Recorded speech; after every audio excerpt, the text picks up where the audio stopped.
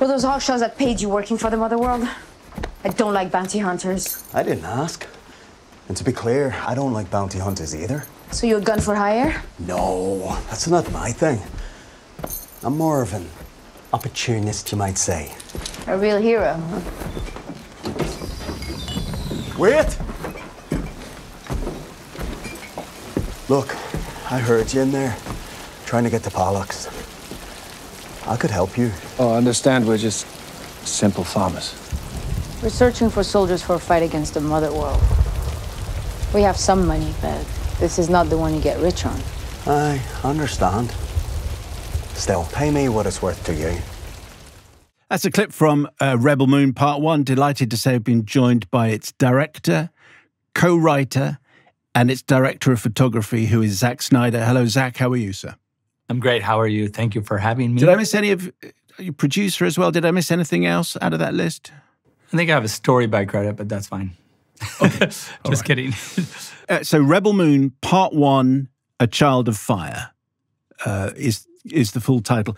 Introduce us, Zack, if you would, to this brand new world which you have created. Tell us about it. I was inspired by a lot of these films that sort of shaped me in the late 70s and early 80s. And this kind of science fantasy that really blew my mind and kind of made me want to like make movies for one, and just kind of, you know, what this impossible world that's out there, that's massive, you know, like when you see, I remember seeing the trailer for Empire Strikes Back and just thinking like, what the heck? And so it was like a lot of that stuff. And as well as, and I've said this famously, but this adult illustrated fantasy magazine called Heavy Metal that I was a huge, that I subscribed to, and that was shaped a lot of sort of my aesthetics as a child and as a young teen and as an older teen, I guess. And even the animated version of that, you know, the animated Heavy Metal movie that they made was really also Star Blazers, you know, the animated series. That was a big influence, and on. But really, that's the world you're going to sort of dive into. So specifically, your idea of the Rebel Moon and the characters on that Rebel Moon, how far back are we going? Because is it like your student days in Pasadena? Is that where the story starts? I mean, I think I've said that, I had a pitch class in Pasadena at Art Center, and I think I said something about, you know, it's a combination of Dirty Dozen, Seven Samurai, and Star Wars in space. And I remember sort of pitching it that way, and my teacher going like, that's good. That's a good, actually, that could be good. And thinking, I wonder if that's true. But anyway, that stayed with me as a concept, you know, through the years. Then it was maybe going to be a video game. It was going to be, it was a lot of things. Then I pitched it famously as a Star Wars film. And then after the sale to Disney, it came back to us. And then we were going to make it into a TV show. And then finally I was like, let's just make a movie because I know how to do that. So that's kind of what it ended up as. 2 movies. And was it always going to be a two-parter? You know, I wrote a 200-page script, a little over 200 pages. And so I didn't know 100% how to, I did know how to shorten it, but I didn't really want to. And I had the idea to just kind of break it in half and turn it into 2 movies. And Netflix was like, that's a great idea, let's do that. So, and just explain why you went with Netflix. What was it about that? I know you've worked with them before, Army of the Dead and so on, but what was it about what they offered you for this project that made you think that would be the best place for it? Yeah, it was a few things. Well, I just finished Army of the Dead that I had done for them. And it was an incredible sort of creative experience working with them on Army. Army is a weird movie. It's a weird idea. Zombies in Vegas, you know, it's whatever, you know, you can't.